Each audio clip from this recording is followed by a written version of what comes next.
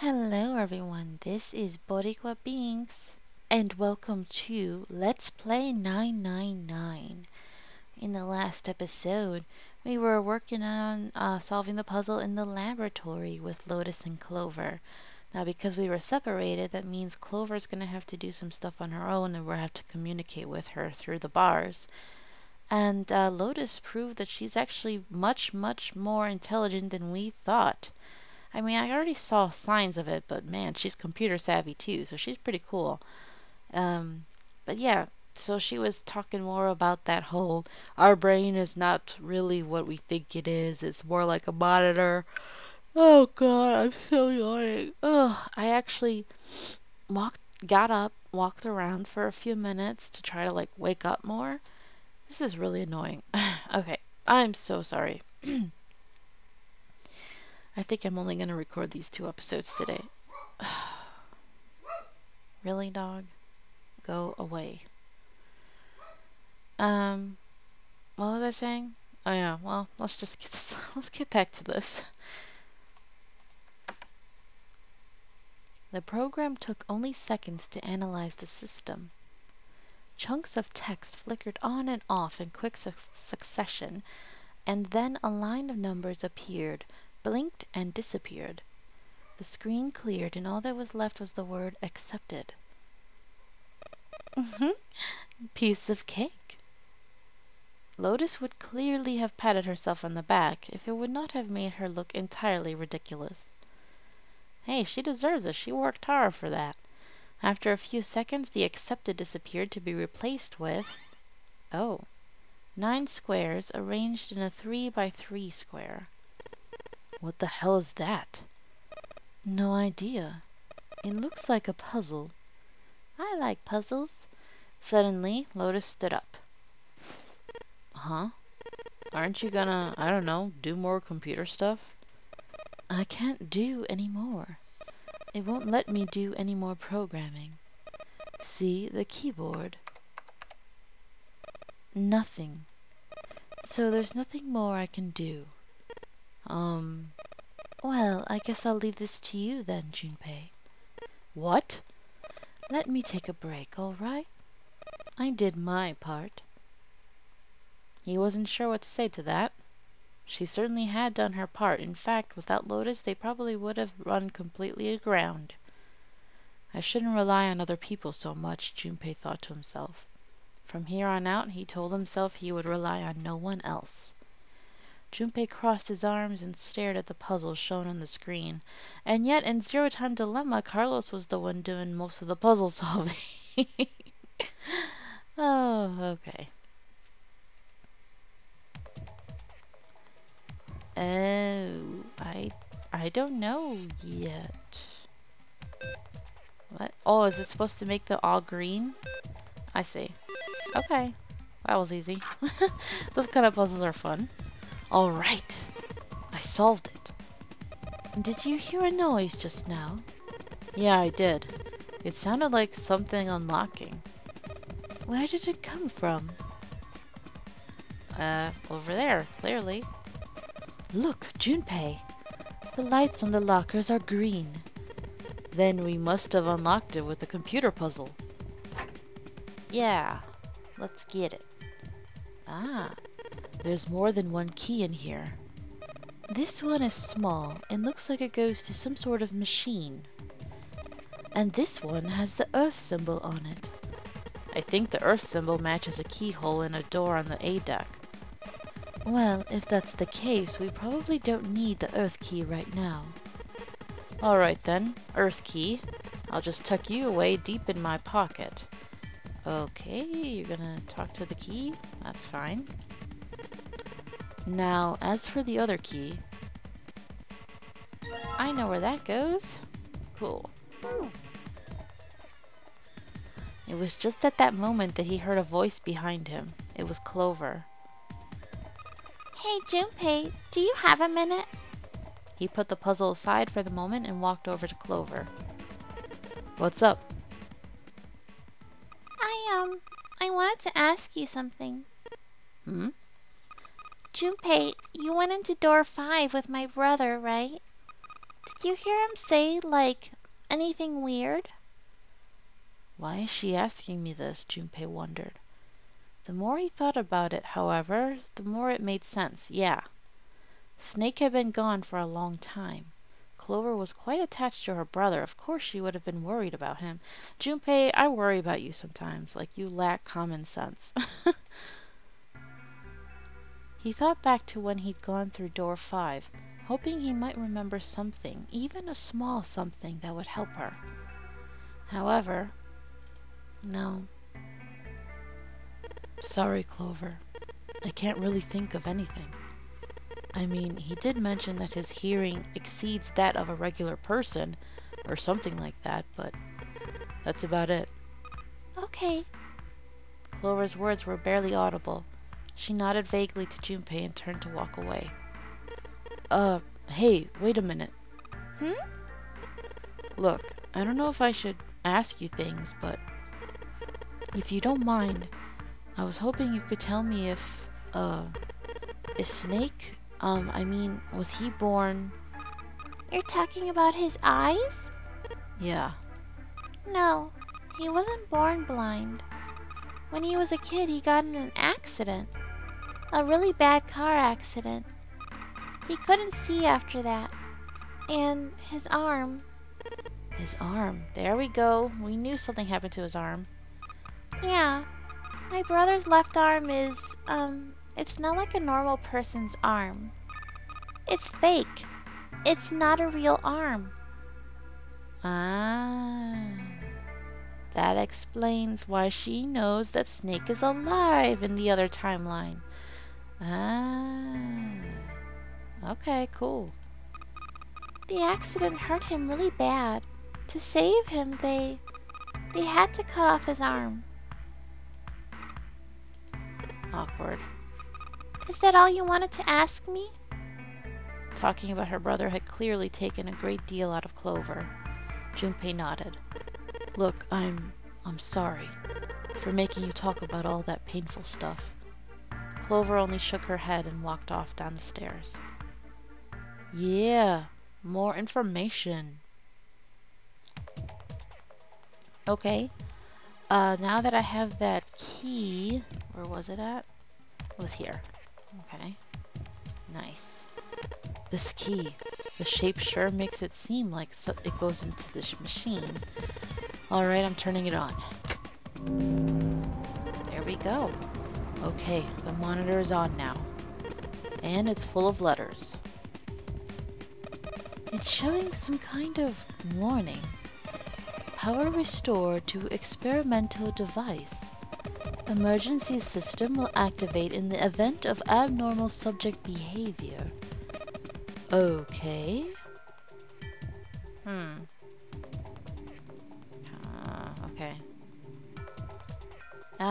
But basically they're referring to this, what's happening here, I guess. I haven't finished looking here, so. I don't know what kind of table this is, but part of it's all black. There's a pen lying over here. I think someone probably used it to make the table black. I don't see that, but okay. Well, if they only use the pen on one part of it, there's probably something underneath all that pen. Clover, do you think you can erase it? Yeah, sure. Oh, this is a permanent marker. Ah, the ethanol. Junpei, do you know how to erase ink from a permanent marker? Erase ink from a permanent marker, huh? Give me just a minute, Clover. I'll be right back. Part of the table's been colored over in black. Okay, if I could find something that could get rid of the ink, I could hand it over to Clover through the bars.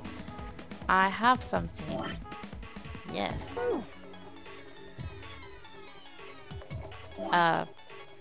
Okay, I just had to select it. Hold on. I have something. Ink, hand it over to Clover through the bars. Oh, I guess I just go straight to the bars. Okay, cool. Why are people calling me right now? Leave me alone. Sorry about that. I should have put my phone on vibrate. I usually do. Okay, so let's see. Go through the bars. Clover, use this ethanol. You should be able to wipe off that permanent ink with it. What am I gonna wipe with? Oh, well, your clothes, of course. She's mad. She's like, hell no. Kidding, just kidding. Please don't look at me like that. You're scaring me. What? I have to get you a cloth? I don't know. I don't know. Girl? Is this like an examination table? There's a creepy mannequin in here, guys. Is there nothing else? There's something sticking out of the mannequin's head, like wires or something. What the hell were they doing in there? Huh? Why is she all quiet now? They were doing experiments on humans. Probably. Oh man, now she looks sad. Seriously, calling me again? Leave me alone. Whoever's calling me can just leave a message. Since I don't recognize the number. Junpei, this thing in here is on now. Yeah, that's because we activated the power over on this side. Could you, like, play with it a little? Okay. Yeah. I'll turn this dial here. Turn, turn, turn. I don't think it's working. Nothing happened. Well, maybe she missed something. I should ask her to look around the room again. Wash basin. This is sink. This is a monitor. There are a whole lot of cables under this table. It's a rack. There are a bunch of cables on it. Somebody cut the outer stuff off the cables. I can see the wires inside. My gosh, what do they want? They keep bothering me. I don't know you. I do not know you. Go away. Okay. Clover, can you use the cloth on the table? Use? Huh? Soak it in ethanol. Oh, there's cloth on the table? Come on, girl. Soak it in ethanol and then use it to wash off all the stuff from the permanent marker, okay? Right, okay, so I gotta soak the cloth with ethanol. She's stupid. Gotta tell her to do this and that, huh? Well, she's got the cloth, but she seems to be having a little trouble with the bottle of ethanol. When she's ready, I should ask her to get to work on that stuff on the table. Soak the cloth in ethanol and... Junpei! It's working! It's wiping the permanent ink off! Huh? There's some kind of weird drawing under all the permanent ink. What's the deal with that drawing Clover found? Maybe I should ask her to take another look at the table. Really? I wonder what this is. There are a bunch of numbers and some kind of grid. I can't see it from here. Clover, you've got a pen and a notebook, right? Could you write those numbers down and then hand them to me through the bars? Okay. Roger. Okay, let me get my pen. And that way I can write this down whenever they tell it to me. Stuff on the table seems like it's some kind of hint. Okay, so let's go back to the bars now. Here, Junpei. I wrote down all the numbers from the desk on here. I've seen something like this before. A grid divided into 9 cells with 4 numbers. Maybe this is a hint for the computer puzzle? Are you gonna need this? Yeah, maybe. I'll take it just in case. I already solved it though. I'm confused. Let me see. Clover's note. Well, let's see. Hold on. I don't know. Is this for something else that's gonna happen? Come on, pen.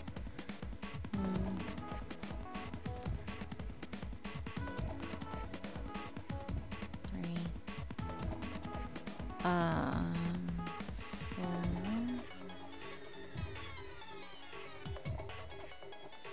One. Okay. Hmm. More numbers and cells. Okay, well... Should I go here again? Well, I guess there's nothing in the other 8 lockers. Which one was it? It was this one? I don't need the computer anymore. So then what was the point? Did I do all this backwards? Power restored to experimental device? I'm confused. Stand for various places of equipment. Some of them might be useful. Oh, the levers. How about that? The lever is down now. Not very impressive.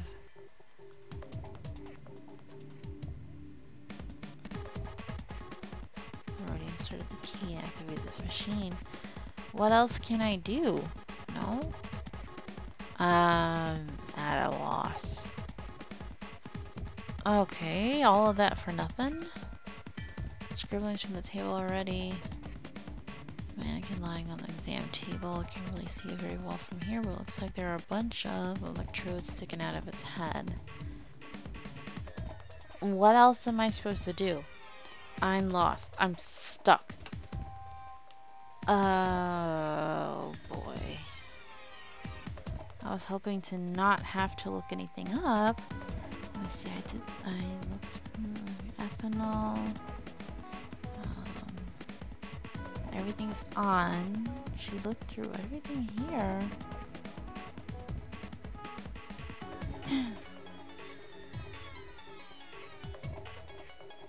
I don't know.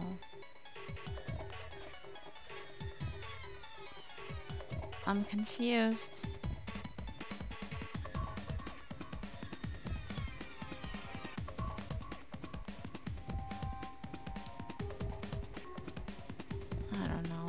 Monitor. Oh, here we go. Lotus. Okay, thank you. I was like, I don't know what else to click. Maybe if you increase the voltage. Roger. Will do. Okay, I'm gonna go all the way to max voltage. Max voltage? Hey, wait, Clover. Oh, shit. Oh, boy. What? I think, Oh, no. Oh, crap. Oh my god! The mannequin's head! Oh, man, that sounds like a fire alarm. Gah, what the hell? Fire detected, fire detected. The emergency system will be activated. Evacuate the room immediately. Will that at least get the door to open? Damn, the gate's still shut. What am I supposed to do? No. I'm freaking out. Clover's still in trouble. We have to save her now. Hey, the screen is all red. Malfunction has been detected. Experiment discontinued. It says the emergency system has been activated. Ah, shoot. Darn it, Clover. Still in trouble. Yeah, I know. I'm trying to figure out what else I can do. This mannequin the size of a human being is on fire. Oh my god. I don't know. Clover's on the other side of this gate. She's in pretty bad shape. What are you doing, Junpei? You need to save Clover now. Is there anything else I can do here? Control device for the electronic door lock. The green light is on. Junpei, the light turned green. Then the lock must be open. We can't just leave though. We have to save Clover first. Ah, Junpei, look at the light. Yes, it's green. The emergency system is activated. Now we can save Clover. Oh, okay. Gotcha. I didn't know that was a door to the room. Junpei! Come on, kid. Jump. She's safe. Oh man, that smoke is some serious business. Time to close this door again, I think. Clover, are you okay? Are you hurt? Damn, she's coughing so hard she can't even talk. Cough again.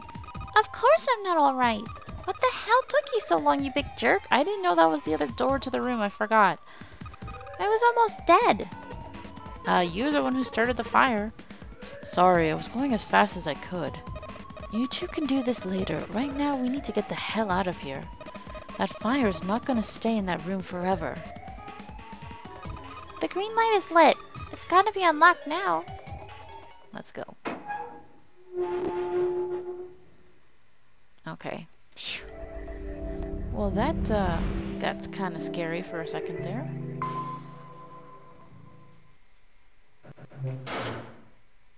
Junpei, Clover, and Lotus leapt out of the laboratory, slamming the door shut behind them.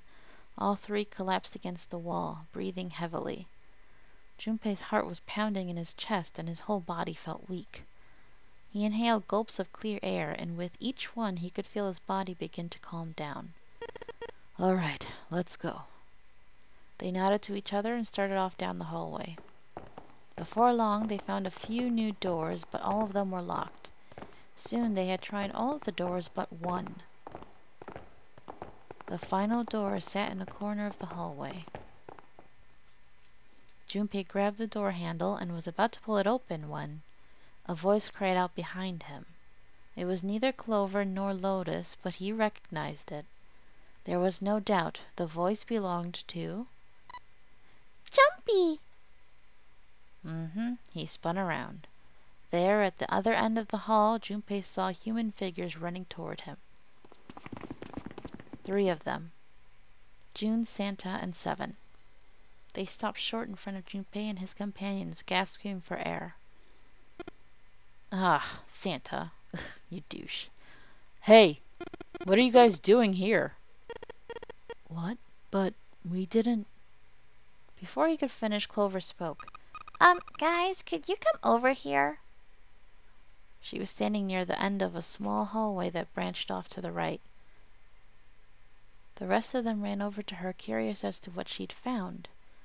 There was something on the wall at the end of the hallway. Okay, the map. A map of the ship's interior. It said sea deck in the upper left corner. Most likely, they assumed it was a map for the floor they were on. Door 7 and door 8. The map confirmed what they already knew. Both doors eventually led to the hallway where they had found themselves. In fact...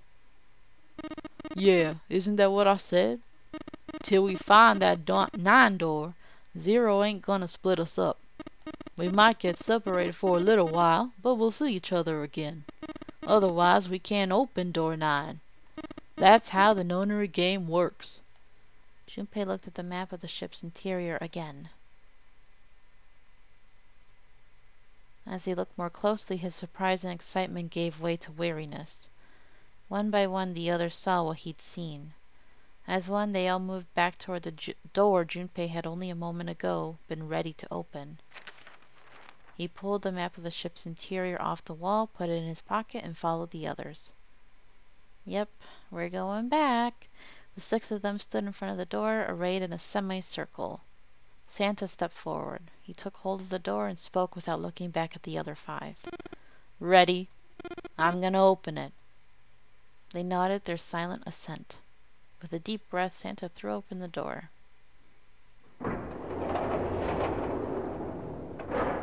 Surprise! They poured through the doorway and into the room. Even without looking around, each one of them knew where they were.